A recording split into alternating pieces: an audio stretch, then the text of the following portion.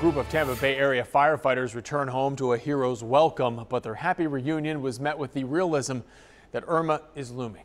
ABC Action News reporter Ryan Smith reports those task force members could get called back into action this week. We are very proud of him. I was texting him every day that we're so proud. Family members welcoming home loved ones after a dangerous search and rescue mission through flood-ravaged Texas.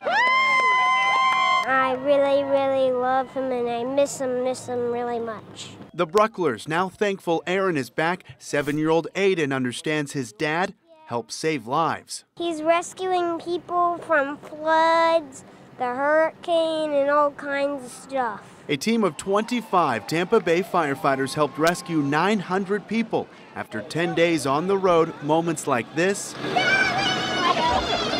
couldn't have happened soon enough. So many people lost so much that it's nice to come home to a family that has everything for now. Now this homecoming may be short-lived, and that's because some of our local firefighters will soon be stalking this search and rescue semi back up and hitting the road once again. We got 48 hours to figure out what we're going to do and get them safe and then turn around and head back. Emotional reunions only last so long. Was that difficult to give him up for a little while so he could help others?